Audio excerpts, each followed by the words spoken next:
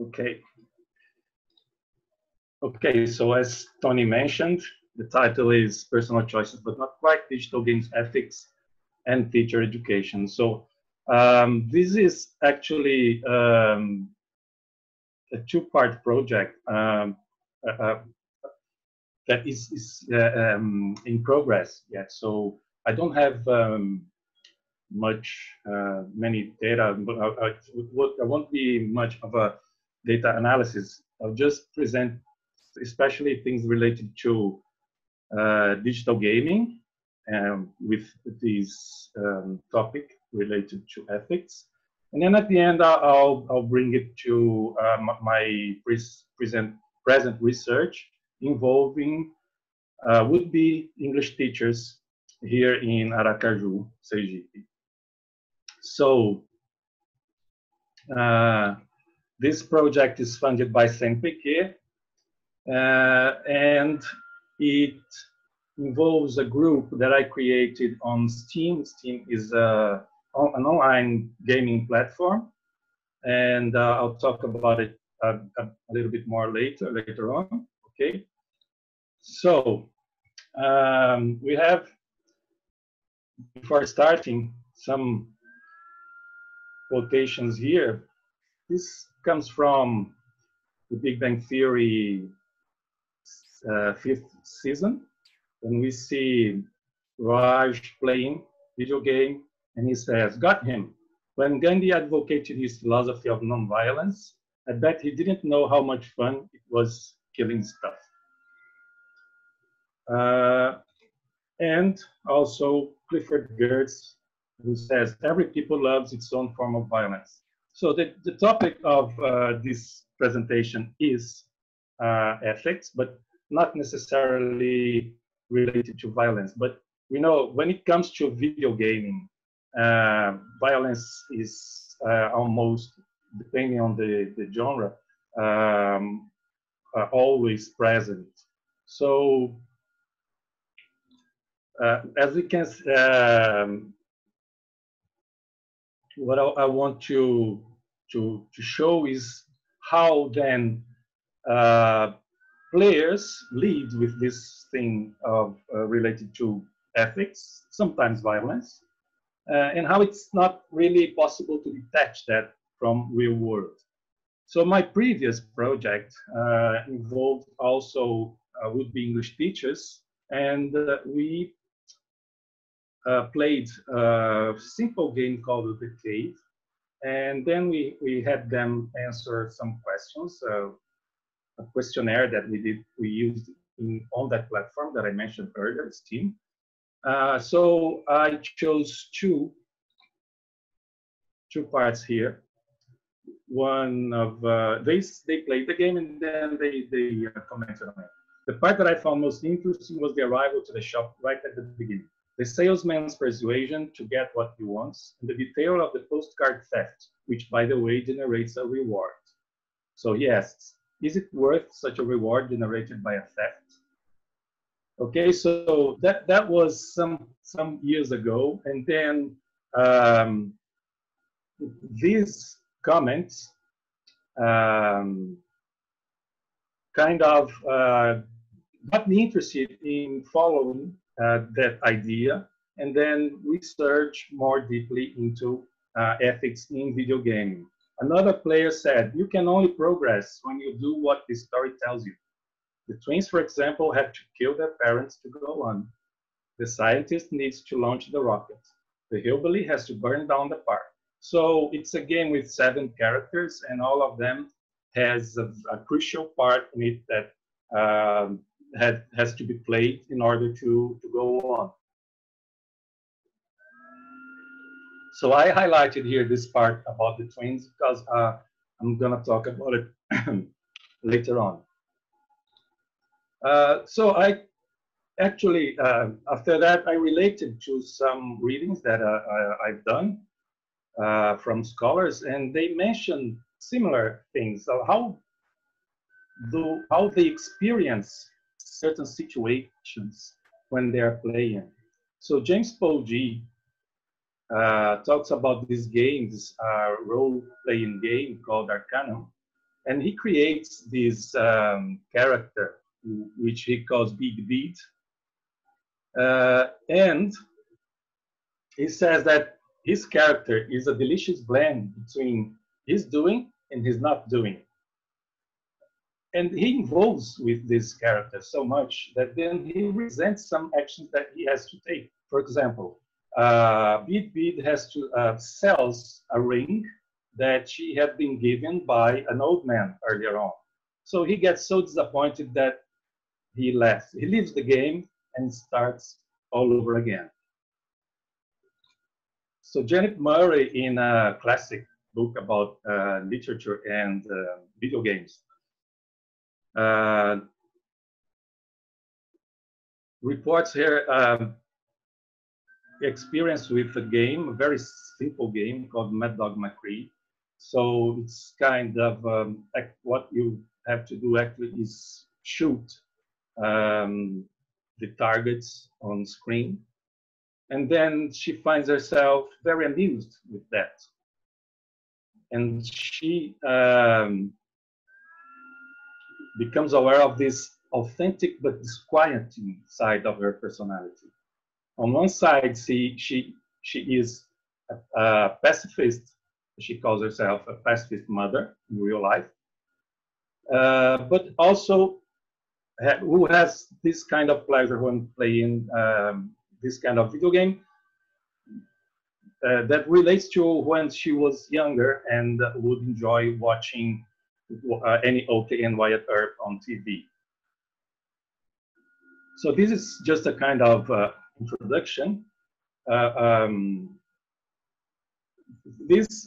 One of the things that I like to highlight here is a discussion that has been going on around in the literature about video games, which is based on Johann Huizinga's notion of the magic circle.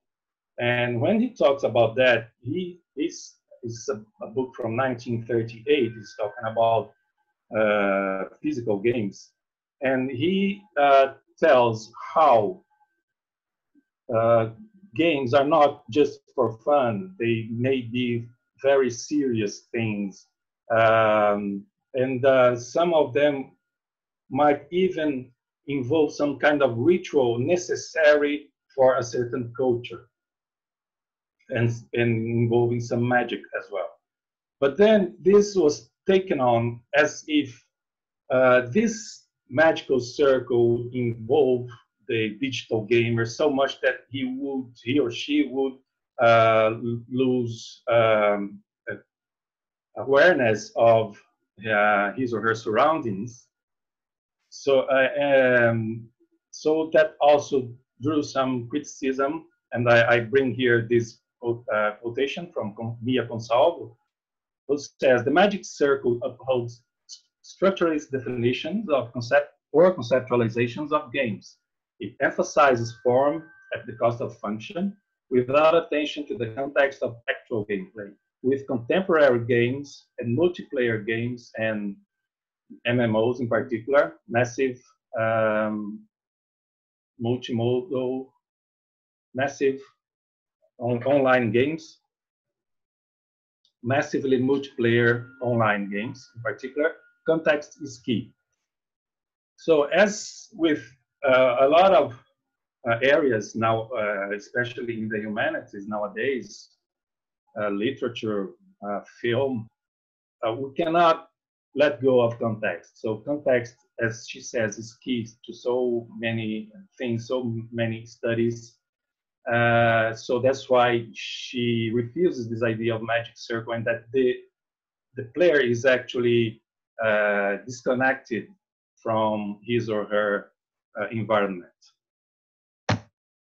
Okay, so here's what follows then. I'm going to talk first about agency of the player, and then move to performativity, and then ethics itself. And then I will, as I said earlier, talk about this game, The Cave, and move on to my present project with some comments from present students related to this topic of especially ethics, but also teacher education. Okay, so drawing from Gareth Scott, when we talk about agency, and he's talking about agency when playing, he says that it's not so much so different from other areas of human activity. So if on the one side they may respond to stimulation, they can also explore, manipulate, and influence the environment. Also, so as in real life, the act of playing can involve activity that are regulated in environments that restrict our behaviors. So he compares then playing with several areas of human activity. Also, players may seek to accommodate themselves to the game rules and objectives, but they may also seek to exercise control and behave otherwise. So they are not, in other words, they are not passive all the time. If at any time they are passive. And it requires some kind of intentionality. That is, the players can act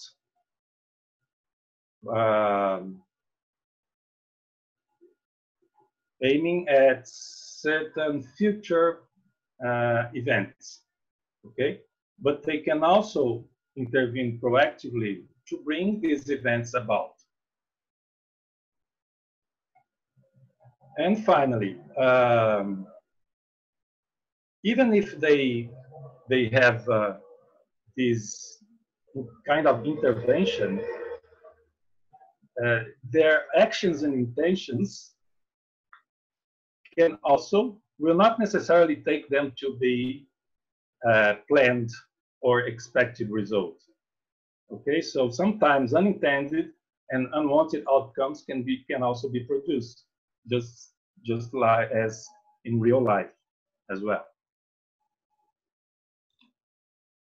Okay, now moving on to performativity, I'm going to bring some discussion here based on a book called Performativity by James Loxley, and he mentions all the most important authors, especially Austin, Derrida, and Butler. So I selected a few parts that are related to this discussion around the serious and the non-serious performative utterances. And it has some connection with Austin saying that when I'm gonna reproduce that quotation later, but he mentions that when an actor and actress are on stage, their utterances are not serious. They cannot have any effect on real life. But then Butler and Derrida challenges that idea. And that made me connect it with also video games, okay? And then if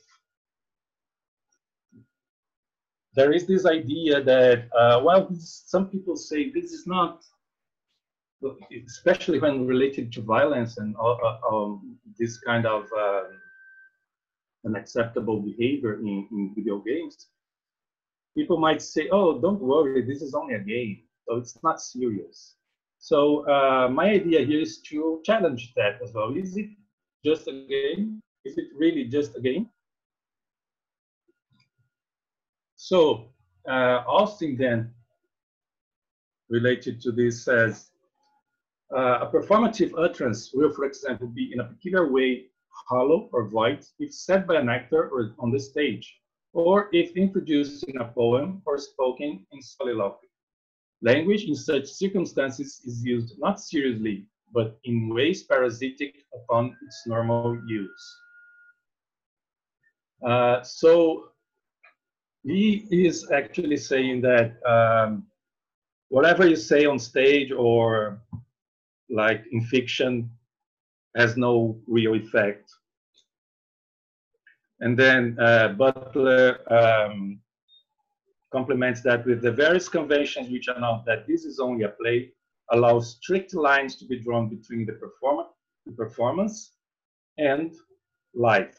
So separating then performance from life. And Loxley also mentions that this is a conception of performance or acting as distinct from and lesser than reality or real life. So they suggest that what Austin is saying is that what happens on stage is not so important as what happens in real life. It's only illusion, okay? And then Derrida also, drawing from Austin, mentions that then all language necessarily depends on a citationality that allows the repetition of the same only on the condition of a necessary difference. So this is very important here because Derrida says, what he says about repetition, so we repeat so many things, so many actions, so many utterances every day, but they are not always the same. They always come with some kind of difference. And this is one of the things that gives dynamicity to language, okay, especially. And that everything we say, everything we do, is never the same. Always there is some kind of difference. So Butler brings that to real life then, this idea of performance. That is, we actually don't have an essential identity. We are performing every day. We are performing these actions, these acts, these utterances, and they are at the same time building our identities in this process. Then in that case, he draws the idea of performance on stage to performance in real life closer, right? So in the end, she challenges this idea that there is a fundamental difference between interpreting a role and being ourselves. So I wanted to talk about this discussion around the serious and the non-serious and performativity, and try to apply it to video game playing, and see how also to challenge that idea of the magic circle and see how our actions when we are playing are in some way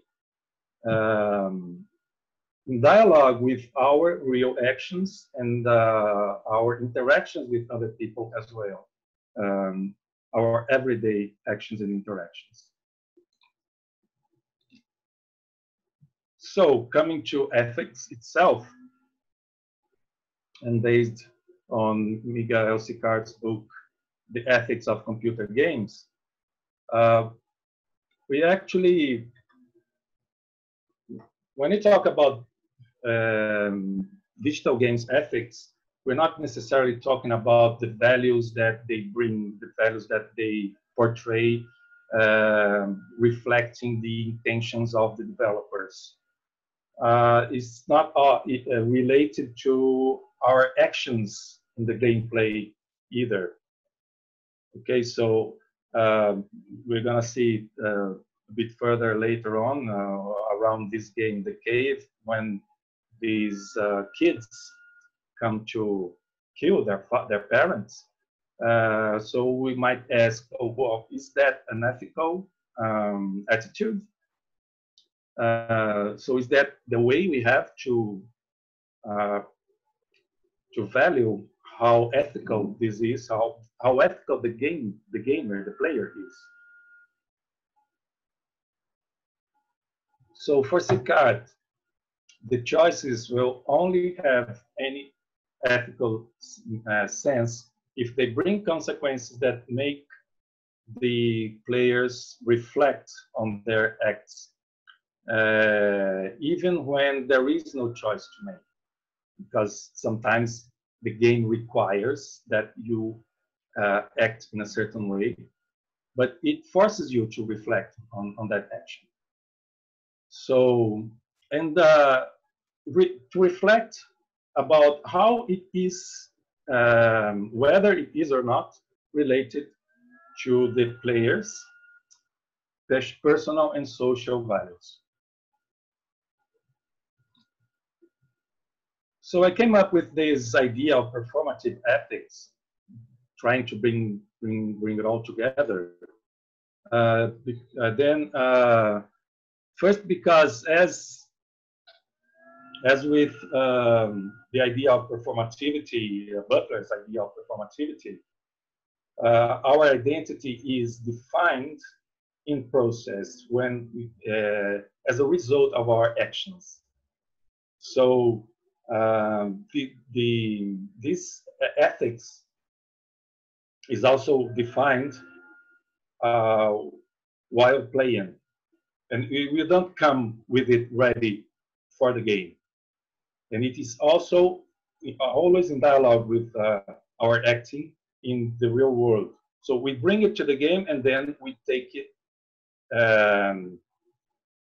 transformed, take it back to the world transformed again. According to 𝗟𝗏, there is a responsibility in how players construct the ethical environment of the player community, how players relate to others, and what kinds of practices they allow or disallow in the game experience. This is especially related to online games, but usually, especially on this Steam platform that I mentioned, there are lots of communities, and every major digital game has at least one community built around it, where people exchange ideas, tips, and sometimes conflicts as well. So this is all related to the game environment as well, and it is important in the building of these ethical values in the community. So in these cases, decisions cannot be seen as strictly individual or as actions that will unfold only in the game universe, but which may have implications for life in society and for the reshaping of subjectivities as well. So the main idea is how these, especially when we are talking about identity and values, how they can be transformed from our gaming experience.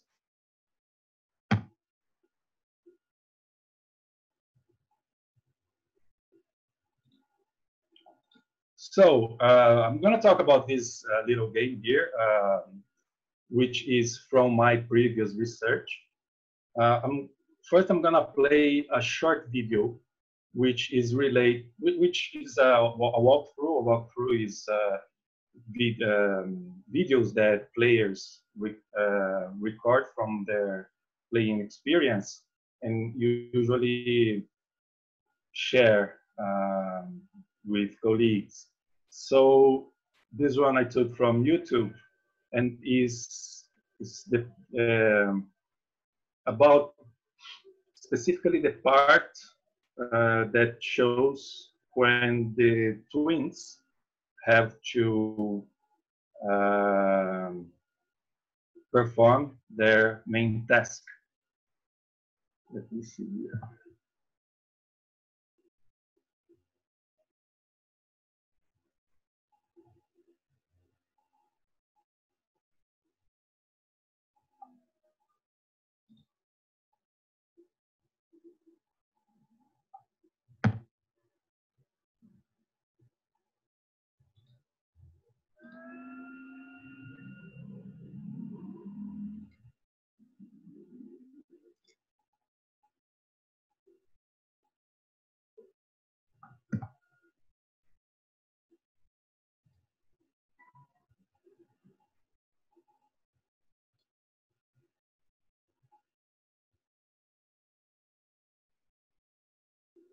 Can you see the video here?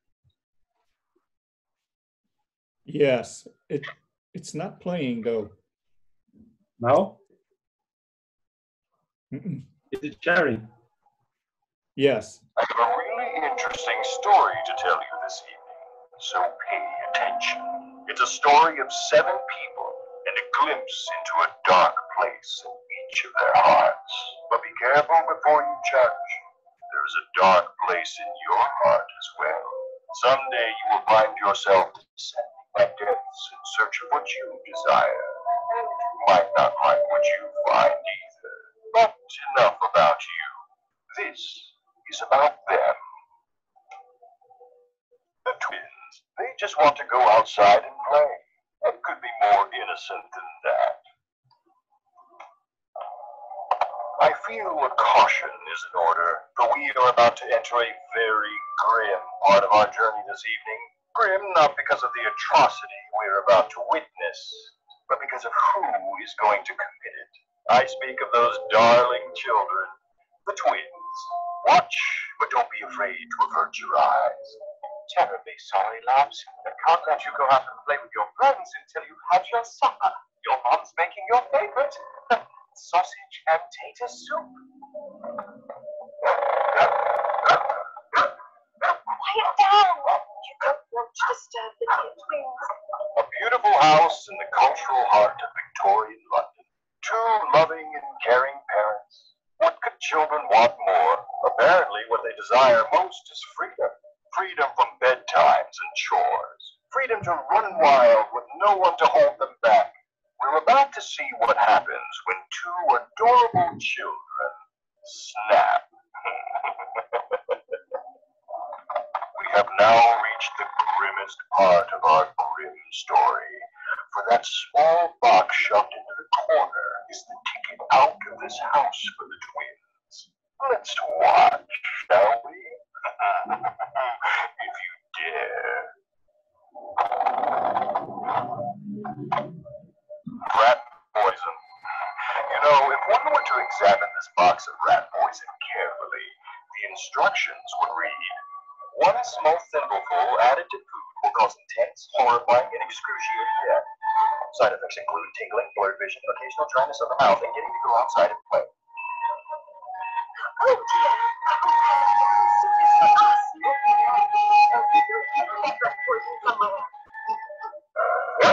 Quiet! Please, stop barking.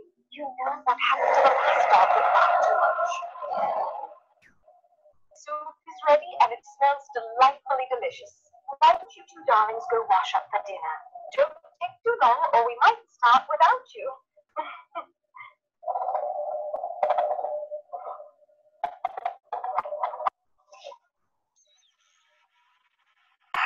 Doing as they're told? The twins might be turning over a new leaf.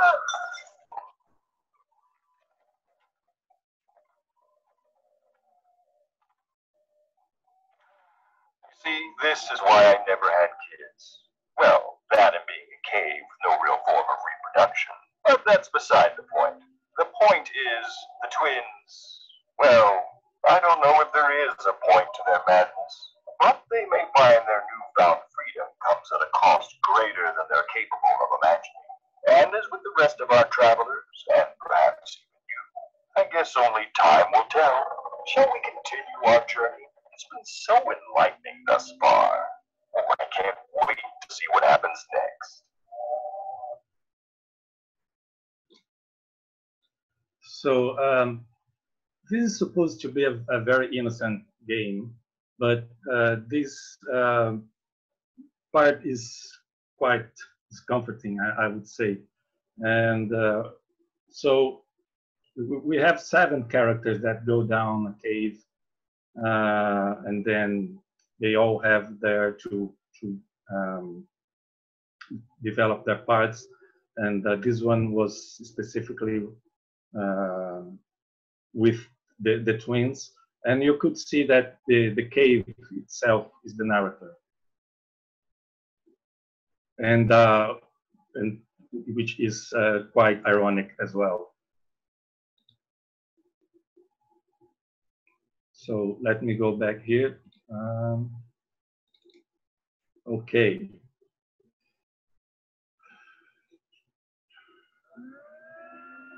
No, not this one.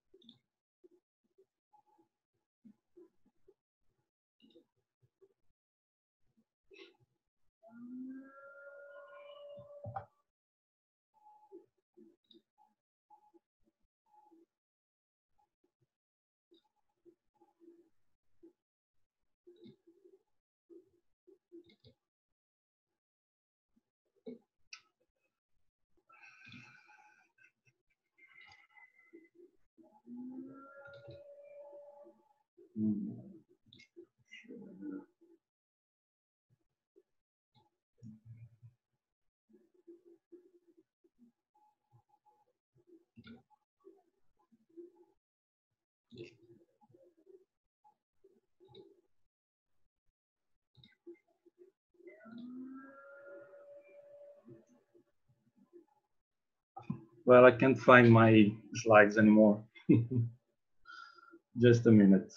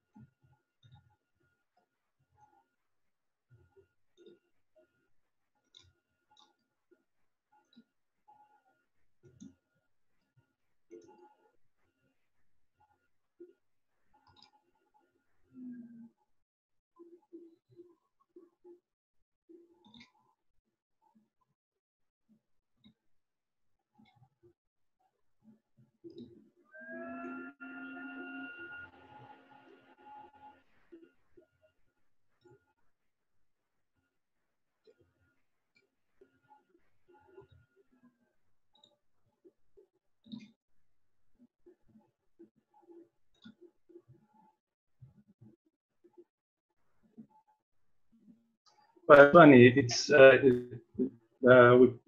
can't find the slides here. Really? Oh. Are they on your Google Drive or someplace like that? No, it's open on my computer, but when I click here on sharing, I can't see it. Oh, huh.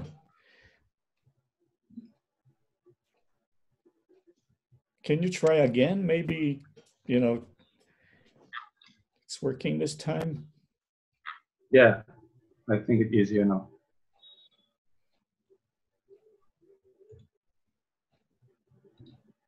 Okay, yes. Very well. Sorry about that. It's okay.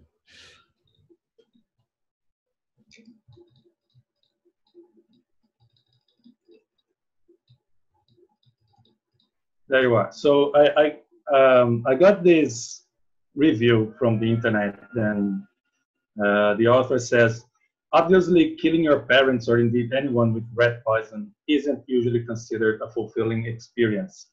But after a 30-minute brain bender, it's quite a gratifying outcome. So we can see here that he is focusing on the player's experience and feelings. So how gratifying is it to come to the end of this challenge successfully, of course. So it doesn't matter the contents, okay? So Miguel Sicard gives us some categories related to video games as well. And I think these ones are quite useful, especially when we talk about this game, The Cave. So he divides these games in two categories, open and closed. So the open games take into account the players' values, the community's values as well. And these can be used to develop a relationship with the gameplay. Whereas closed games, they create an ethical experience, but they don't allow the player to access his or her values beyond the limits of the game. And then he subdivides the closed games into another two categories again. And then subtractive and, mirrored. Whereas then the subtractive ethics creates a moral experience, but leaves the ethical reflection to the player. Whereas mirrored ethics presupposes the player as a moral being, but forces him or her to go through an uncomfortable situation. So for me, The Cave clearly classifies as this last one, closed mirrored games, especially because of this part that I played for you. We can see that even if the player has moral values, he or she has to go through this part to move on, to continue the game. And usually, depending on the player, of course, and on the genre, some players might feel uncomfortable doing these things. So again, this also stresses the idea that it's not a magic circle where you are detached from reality. You bring your feelings or emotions as well to the gameplay. Well, just then as a final step here, I'm gonna show some of my present research project, which is takes place on this community, on Steam, as I said before, a game platform, and we created a group there, me and my students, and then we invited other students from outside the research group to comment on a few topics related to ethics and teacher education. So we created this discussion called Ethics and the Player's Behavior and asked them, what type of conduct do you consider wrong and unacceptable for a player in the gameplay? and this boy Coca Surfbirds, as he calls himself. In every situation, the best medicine would be common sense or respect from all, but we know that there is lots of immaturity around, unfortunately. Well, this seems to be common sense, but when we go deeper into digital game communities, there are lots of reports of accounts of misbehavior, of how people act, let's say, badly or treat other people in problematic ways. But we can see that, in fact, this is similar to so many other communities, online communities nowadays, social media as well. We could say that the ethical values are also built within these communities. It's not like so let's bring this common sense, maturity from outside, from real life, and take it there, and we'll all interact in a good way and be happy. Okay, so there are lots of things going on. So that's what I say, ethics is being built in this process. For this same question, Ruza reported, I abandoned the game. He doesn't mention the name of the game, but it's a role-playing game, online role-playing game. Straight away, the game was full of players with this kind of behavior, trying to thwart weaker players just for the fun of it. It made me think about what Paulo Freire says about the oppressed's dream to become the oppressor. Many players have such a behavior in an environment where they can be oppressor because they are protected by another identity in the game.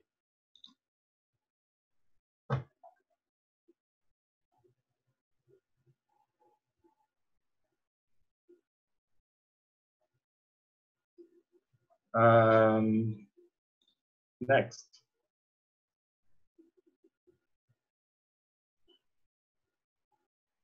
In Mortal Kombat, then also a game, due to the low graphic similarity with reality, especially in the first Super Nintendo games, the lack of veracity in the events in terms of powers, fatalities, or brutalities doesn't make the game so immersive, differently from the first two that I mentioned, in which you dive headfirst into all the events and your choices directly interfere in the gameplay.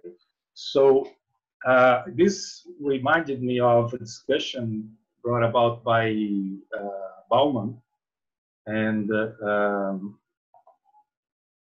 in a book that he, let me see here, in the book, Does Ethics Have a Chance in a World of Consumers? When he discusses about these TV programs nowadays, reality shows, as they are called, they're like Survivor, Big Brother, and where the participants get together to reach a common goal, but soon afterwards they try to eliminate all the other participants because only one wins at the end. And he relates that idea to how the neoliberal society works nowadays. So when I read this account here, it reminded me of this discussion by Bauman, and also by another situation related to that, my previous project, when we discussed about collaboration in this same game that I presented to you, The Cave, because it is possible to play 3 players together, so they have to collaborate with each other. And we cannot assume that this collaboration takes place all the time, because in several video games, people are, they collaborate only to a certain stage when it is interesting for them, but afterwards they go on like individually as usual. Just going back here to my previous slide. Actually, the title here should be Teacher Education, because that was the discussion that we started. And this player, which is a future English teacher, is an undergraduate student. He related this situation in the game with this idea, this Paulo Freire's ideas of the oppressed's dream to become the oppressed. So that's all for today, for now. Thank you very much.